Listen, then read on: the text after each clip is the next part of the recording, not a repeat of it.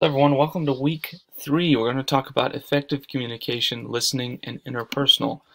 So the cool thing about week 3 is we have, of course, chapter 4 and 5, that lecture, and make sure you read that material in the Flat World textbook. You also have a TED Talk that I thought was really great about the importance of listening in healthcare. Listening is something that we all can do better with, and I think it's important that you take a look at this because patients deserve to be heard.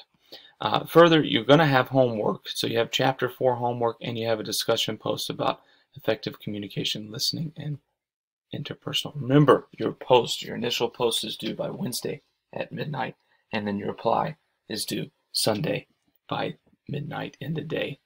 And you're going to have that in conjunction with your homework for chapter 4, listening. You do have some information about Robert's Rules, which is a way meetings are conducted in an effective manner to, I think, have communication really conducted in an effective way.